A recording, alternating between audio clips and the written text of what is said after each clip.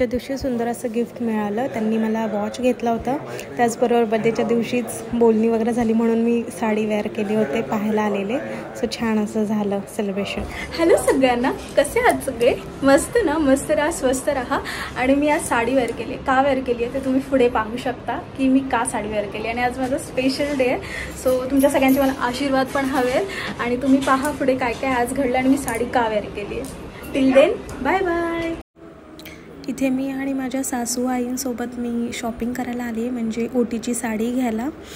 आणि हे ओटी ज्यावेळी भरणार होते म्हणजे टिळं करणार होते त्या दिवशीचं हे शॉर्ट, हे मी साडी वेअर केली आहे. आणि हे असे आमचे रील्स बनवणं सुरू आहे. माझी सिस्टर श्रुती हेल्प करत आहे व्लॉग आणि व्हिडिओज बनवायला. सो थँक्यू सो मच श्रू बाळा. आणि हे सगळं आमचं असं सुरू आहे, थोडंसं मस्ती मज्जा चालली आहे. आणि ते तुम्ही पहा रील्समध्ये. मी येत्या काही दिवसांमध्ये किंवा मी थोडी धावपळीमध्ये आहे लग्नाच्या, म्हणून काही येणार नाहीत सध्या काही व्हिडिओज. बट येस, लवकरच हे रील्स वगैरे बनवून तुमच्या सोबतीला इंस्टाग्रामवर घेऊन येईल. आणि इथे सगळ्या पाहुणे मंडळांची यायची सुरुवात झालेली आहेत. माझी सगळी सासरची मंडळी घरी आली आहेत आणि खूप छान वाटते. हे दीर आहेत, मोठे दीर, आणि हे काका परिवार आहे, आणि हे आमचे आहो होणारे, आणि हे माझे सासरे बाबा. हे सगळे आम्ही आलेत, एवढे जण आलेत, अजून जण येत आहेत पुढे. आणि छान असा माहोल बनला आहे. हे मी जेव्हा एडिट करते तेव्हा पाहते तर मला खूप सुंदर वाटतं आहे, छान वाटतं आहे हे सगळं पाहून की तो क्षण आलेला आहे. आणि ही आमची सुंदर असं रील बनवणं सुरू आहे पुन्हा. आणि इतकं छान वाटतं आहे ना की असं सगळेजण 4-5 जण येऊन, ह्या सगळ्या माझ्या वहिन्या आहेत, म्हणजे जाव आहेत, सगळ्या मोठ्या जाव आहेत. आणि माझी इथे मोठी मम्मी बसली आहे. खूप छान वाटतं आहे. आणि ही माझी पुतणी आहे. आणि हेच सगळं गजरा वगैरे लावणं सुरू आहे. सो मला खूप आतून मस्त मस्त वाटतं. आणि हे वहिनींच्या आई पण आल्या आहेत. खूप छान वाटतं आहे, क्यूट वाटतं आहे. आणि आतमध्ये गुदगुदी होती, असं छान वाटतं आहे. आणि गप्पा गोष्टी सुरू आहेत, कोण काय. आणि मला नंतर कळालं की अच्छा ह्या जाव आहेत. तर मग त्याच्यावरून आमचं बोलणं आणि हसणं सुरू आहे. मग आता तुम्ही मागे पाहत असाल ना, ग्रे साडी ज्यांनी वेअर केली आहे त्या माझ्या सासू आई आहेत. आणि त्या मागून आल्या हे मला माहीतसुद्धा नव्हतं. सो ह्या ज्या वहिनी आहेत ताई, त्या गजरा माळत होत्या माझ्या केसामध्ये. तर मला माहीतच नाही, त्यांचं 1-2दा फेरी वगैरे पण झाली. आणि मग छान. इकडे आमची श्रुती करवली बाई आहे, मला खूप लक्ष देते, काळजी घेते, दीदीला काय हवं नको वगैरे सगळं पाहते. सो स्वीट श्रू. आणि इथे आता सगळं टिळा प्रोसेस सुरू झालेली आहे. सगळी मंडळी आलेली आहेत, सासरकडची, माहेरकडची. आणि हे आमचे आहो खूप सुंदर दिसत आहेत. आणि माझा भाऊ खूप धावपळ करतो आहे, वहिनीसुद्धा धावपळ करत आहेत, हे दे ते दे. आणि इतकं छान वाटतं आहे ना.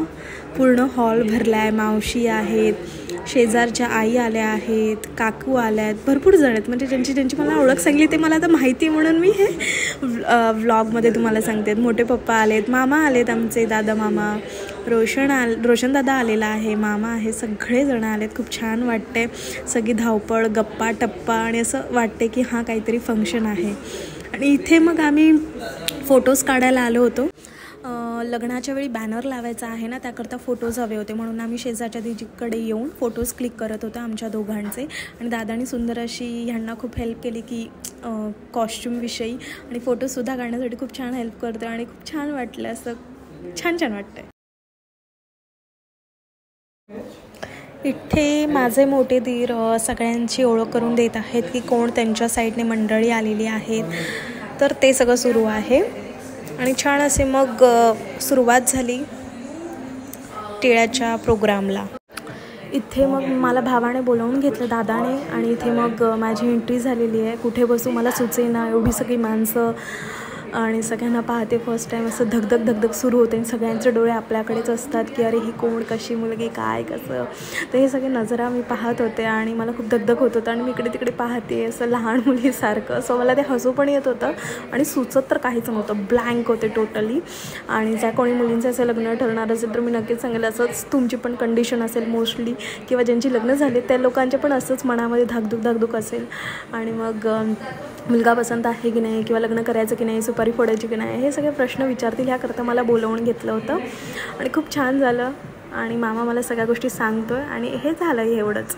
सो इथे माझ्या ओटीमध्ये नारळ टाकण्याचा कार्यक्रम सुरू झाला.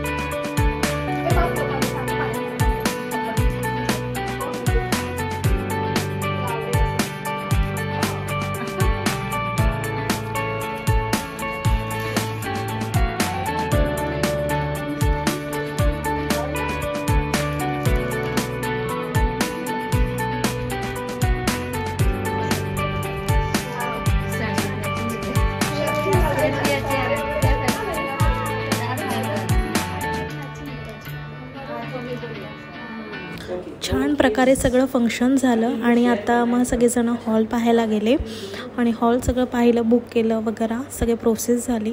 आणि हा व्लॉग मी केव्हा टाकेल मला माहीत नाही, पण till then like share subscribe करा आणि आपले